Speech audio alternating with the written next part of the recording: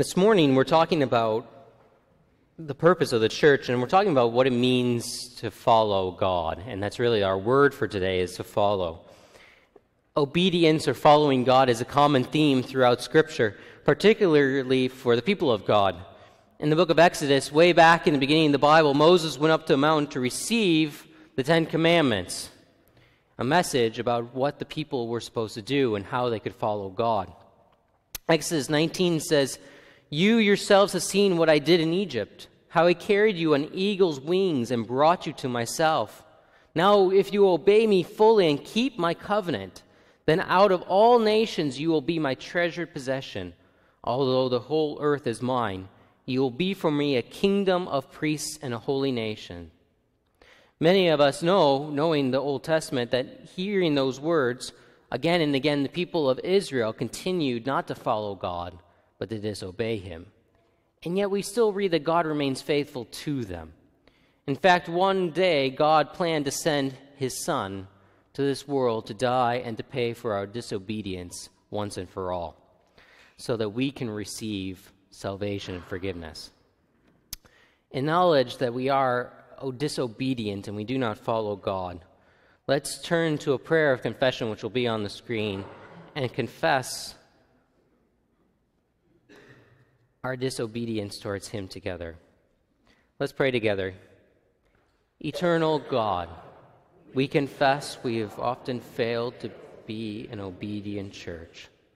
We often fail to open our eyes and see where you are leading us. Even when we listen to your will, we find obedience to be hard. Because of this, we have broken your law. We have not loved your neighbor. We have not heard the cry of the needy. We have not acted in your name, but in our own interests. Forgive us, we pray.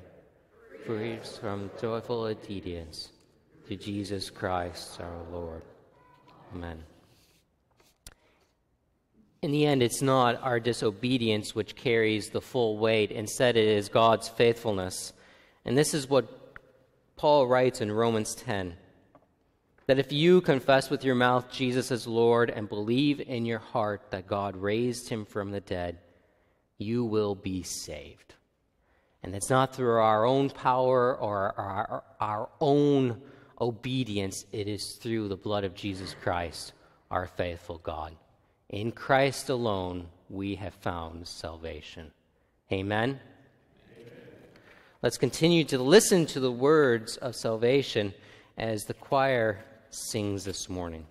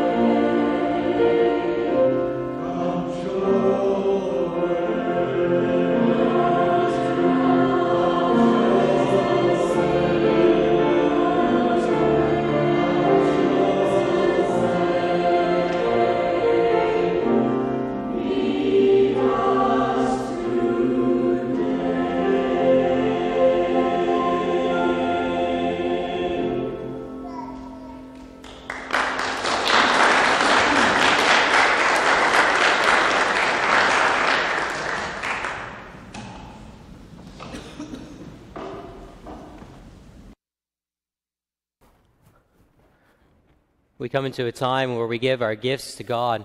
And our offering this morning, I think it's only for the general fund this morning.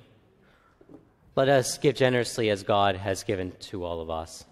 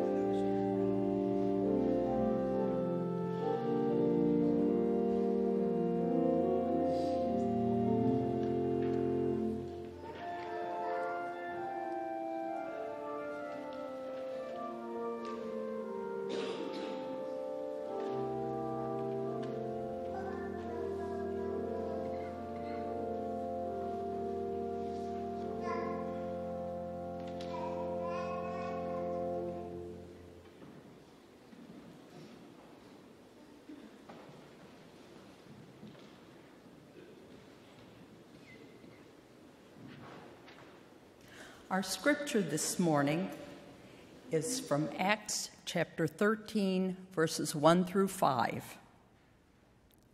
In the church at Antioch, there were prophets and teachers: Barnabas, Simeon called Niger, Lucius of Cyrene, Manaen, who had been brought up with Herod the Tetrarch, and Saul. While they were worshiping the Lord and fasting, the Holy Spirit said, "Set apart for me Barnabas and Saul for the work to which I have called them." So after they had fasted and prayed, they placed their hands on them and sent them off. The two of them, sent on their way by the Holy Spirit, went down to Seleucia and sailed from there to Cyprus. When they arrived at Salamis, they proclaimed the word of God in the Jewish synagogues. John was with them as their helper. The word of the Lord. Thanks be to God.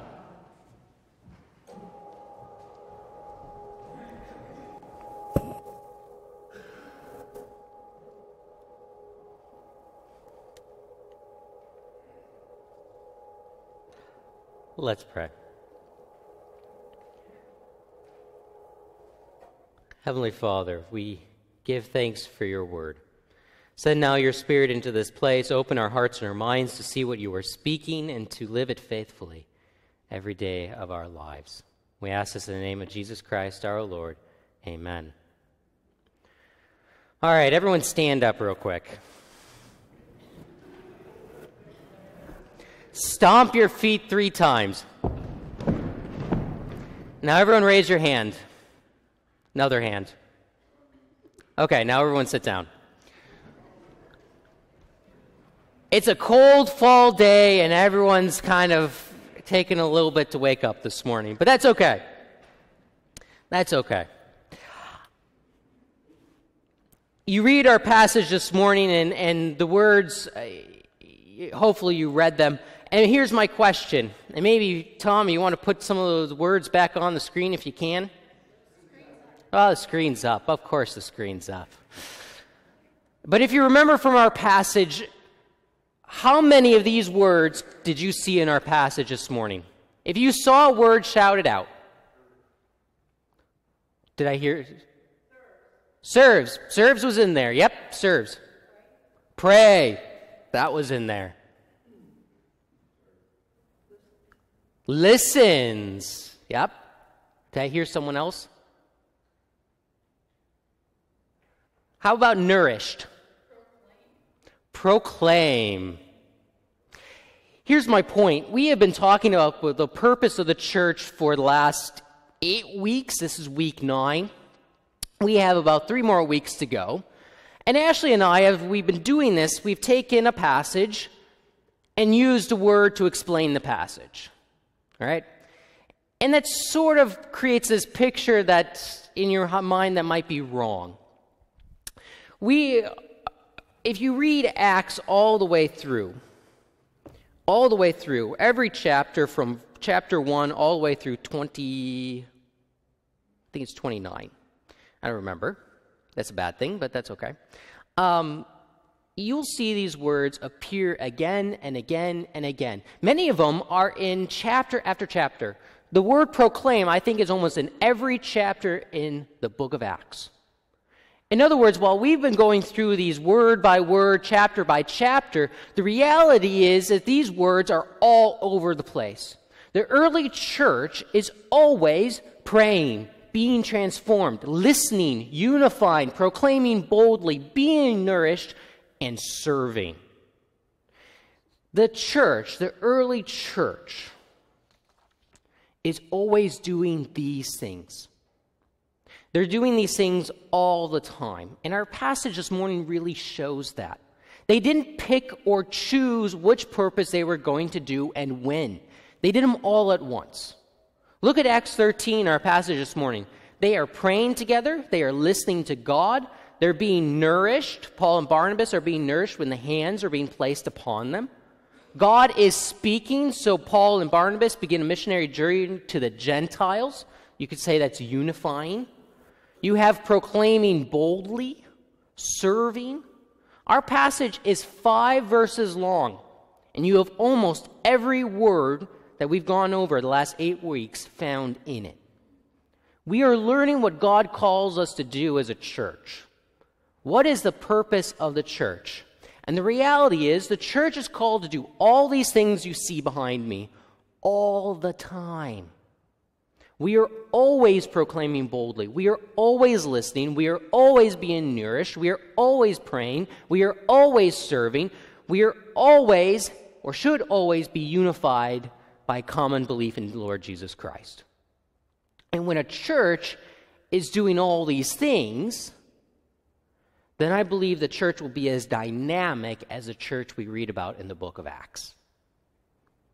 Notice I said church, because we are all called as part of the community to do all these things. Every one of us is called to do every one of these things, however we can, with whatever gifts we have. So as we get into the home stretch, we have a few more words to go, about 4. I want us to remember that each of these words are important, and guess what? We are all called as a body of believers to do each of these things always. And that includes our word for today, which is the word follows. I always think I'm going to mess this up as I stick a word on. The word follows. I don't think it's very hard to see the word follow in our passage this morning. We open up Acts 13, and the leadership of the church, the prophets, the teachers, they're in Antioch and they're praying. They are listening to God. That word listens is very important in our passage, by the way. Once again, we're called to see the churches to listen and to pray. And guess what happens when they do these things? God speaks. Because that's what God does when you listen and you pray. God speaks. And he tells his church to set apart for him Barnabas and Paul for his purpose. He's going to have them do something very different. So what do? They do exactly that. In our passage, we see the church following God's will. Or you could say the purpose of the church is to follow the will of God. You can say it many different ways. But it is clear. We as a Christian community are called to follow wherever God speaks. Paul and Barnabas and the leadership of the church, they hear the voice of the Holy Spirit speaking, and they follow that voice, even as God is calling them to do something a little bit different. A little bit of background information. In Acts 13, the church is still growing. If you remember other sermons, you remember that in the book of Acts, the church starts off small and begins to grow. Geographically, actually. That's one way it grows. As you go through the book of Acts, it gets bigger and bigger and bigger until it encompasses most of the Roman Empire. And here, we're starting to get bigger and bigger. The church is also growing in terms of people. Just a few chapters earlier, Peter is sent to a Gentile, and he learns that the Gentiles are to be a part of the church. So no longer is it just Jews who become Christians, now it's everyone who can become part of the church. So the church is growing.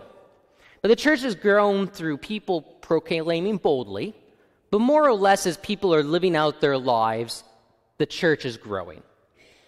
But now God is calling Paul and Barnabas to do something a little bit different. Acts 13 is the beginning of the first missionary journey of Paul. He is going to send them into the middle of nowhere to the island of Crete to preach the gospel. This is the beginning of the church becoming a missionary church. The church has never ceased to proclaim the gospel of Jesus Christ and has expanded through persecution and other means, but now Christians are going to be sent somewhere with a specific mission to spread the gospel. Acts 13 is the beginning of Paul's first missionary journey. He will go on 4 missionary journeys in total. He will begin churches in Greece, Turkey, Syria. He will help churches in Rome. He will cultivate churches in different places all throughout the Roman Empire. In other words, Paul and Barnabas and a lot of other people are going to go out and do wonderful things in the name of Jesus Christ. Through Paul and many of the early missionaries, the church will grow in leaps and bounds. And they do this, the church grows because Paul and Barnabas follow the will of God here in Acts 13. God will do wonderful things through them. The church is called to follow the will of God. We are called to follow God's will. And God can do wonderful things when we do. That's the first thing I want us to see in our passage. God calls us to follow his will. And when we do, when God shows us his will, that means God is wanting to do something through us. When God shows us his will, it means he wants to do something through us. I think sometimes we underestimate God. I do.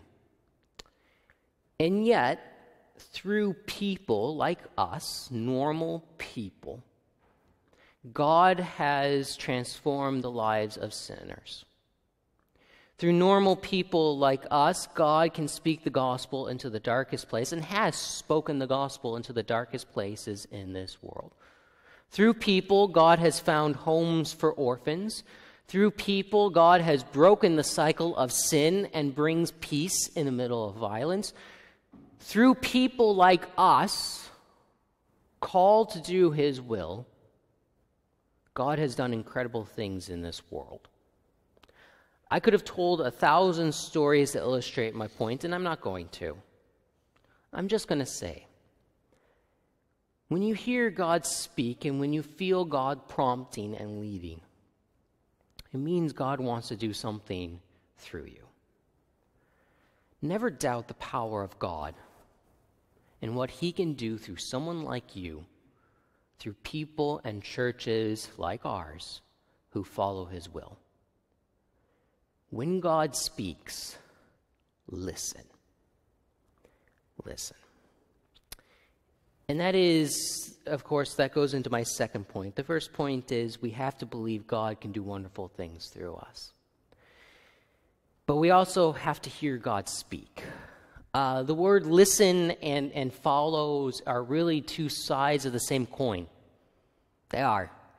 We can only really follow God when we first listen to him. And I cannot say loud enough how important it is for us to listen to God. God still speaks in this world every day. He still speaks through Scripture. He still speaks through prayer and fasting. He still speaks through the Holy Spirit inside every believer here. God can speak through the Holy Spirit in you right now.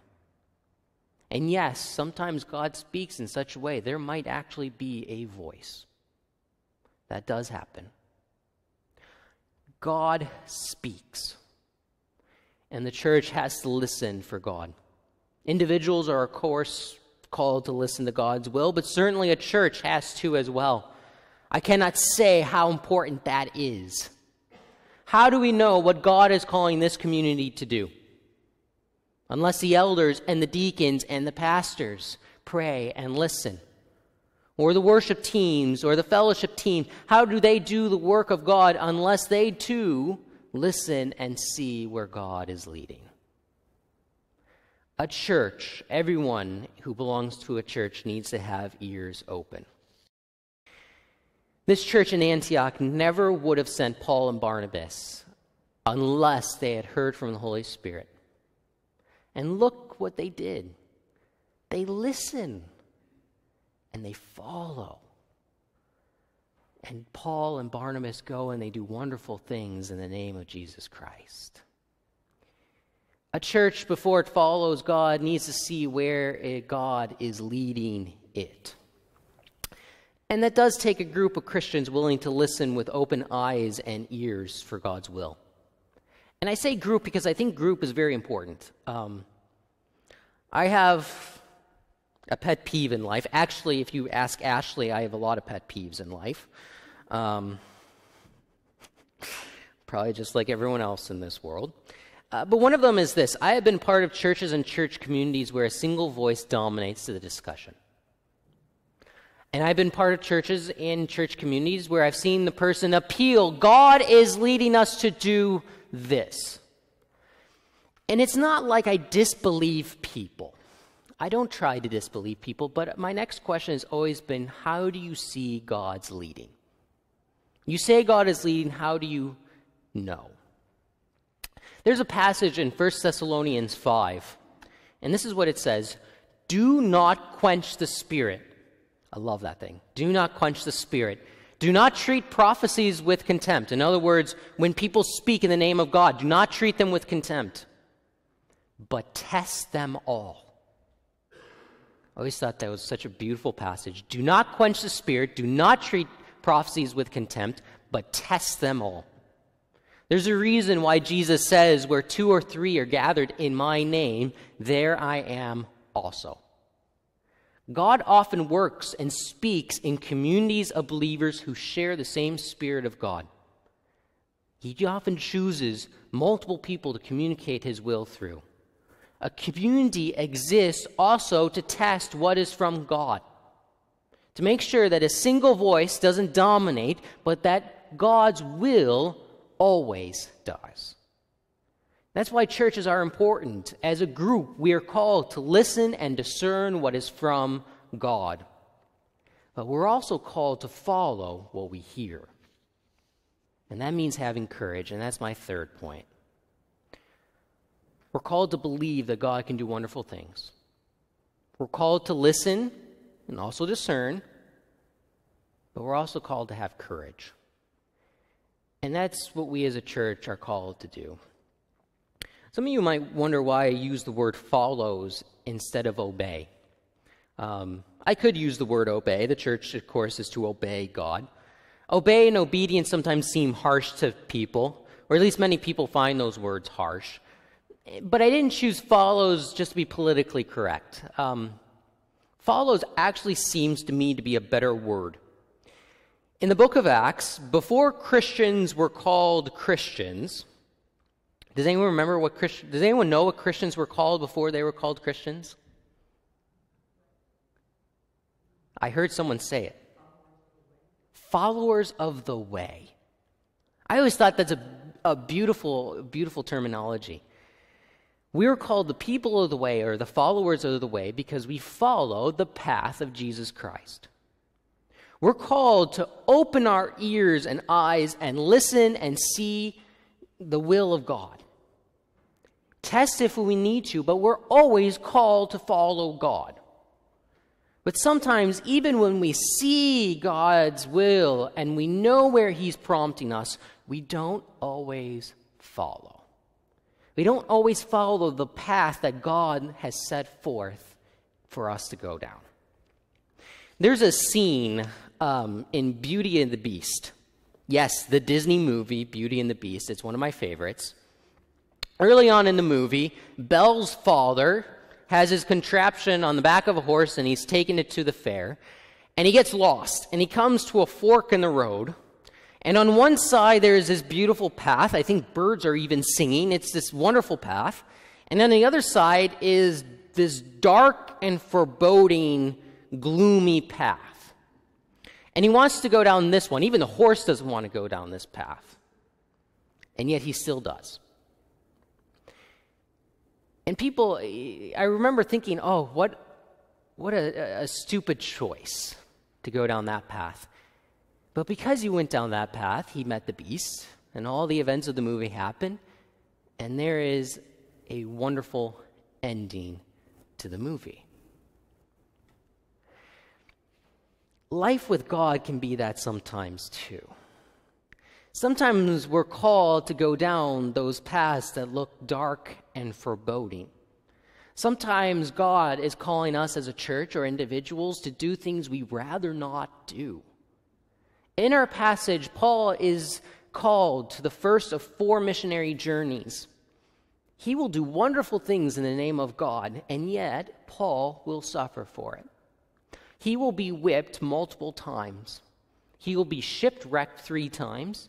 He will be imprisoned for his beliefs also multiple times. He will be mocked and accused. He will start riots. He will be run out of town. He will be forced to hide for his life. And finally, he will face death after a prison sentence in the city of Rome. Paul faces all these things in order to be faithful to God's calling in our passage, and yet Paul is still faithful to God's calling. Even in our passage, you get a sense that these church leaders in Antioch, they know that God is calling Paul and Barnabas to do some really difficult things, because the first thing they do after hearing God speak is to lay their hands on Paul and Barnabas, to nourish them and encourage them before they leave. They are strengthening these 2 guys for whatever lies ahead. And this is not the only place in the book of Acts where you have God calling someone to follow him, and it's going to be difficult.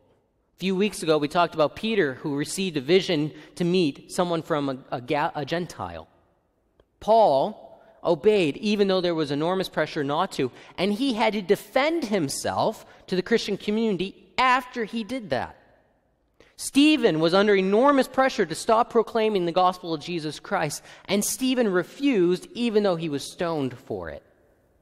There's many places in the book of Acts and in the Bible itself where people are called to follow God, and it will be difficult. And yet, wonderful things happen because of it. We as individuals and as a church are called to follow the will of God. We're called to open our ears and our eyes. We're called to listen and test what is true. And then we are called to have the courage to walk down paths that God is calling us to walk down. Paths that might be hard. Paths that might call us out of comfort. paths that might call us to do things that we don't find easy, that will stretch us, that will make us uncomfortable instead of easy. And yet, sometimes even God calls people down paths that lead to their death. And I can't blame God for that either, because my life is not my own. Our lives are not our own, but they belong to God. We're called to listen, and we're called to follow. And sometimes that means being courageous and doing things that do not look easy. As a church, the church leadership, the council, elders, deacons, teams, we're talking about the future of the church. A few weeks ago, we took surveys, which the council is also talking about, and teams are starting to look at the results. And one of the things I was very glad about when I saw the results of the survey was this. I saw in the many consistent answers ways in which God is speaking to this church. And that's the way it should be. As a church, it begins with the will of God. It's not what we want, it's what God wants. And we have to listen as leaders, as congregants, as parishioners, as a church. We first listen to where God is leading all of us. And then we have to speak where God is leading us, test if necessary, so that it isn't us, it's always God. And then sometimes we have to have the courage to follow God too. Even if that isn't easy. Even if God is calling this church to do something that might stretch us all. But may God always give us hearts of obedience to see His will and make us wholeheartedly willing and able to follow Him. Amen? Let's pray. Heavenly Father, we pray that we have open hearts, open ears, to hear your Holy Spirit. Lord, may we see where you are moving and prompting and leading. And Lord, may we have the courage to follow you. It is not us as a community, it is about where you desire us to go. Help us to remember that every day. And Lord, as we as a church start to look towards the future, above all, may we be faithful to your will in Scripture, faithful to your spirits as you speak in this church now. So that it's not about us, it is always about you. Lord, we ask this in the name of Jesus Christ, our Lord. Amen.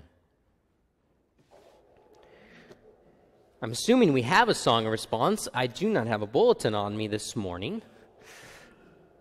Let's stand and sing, Speak, O Lord.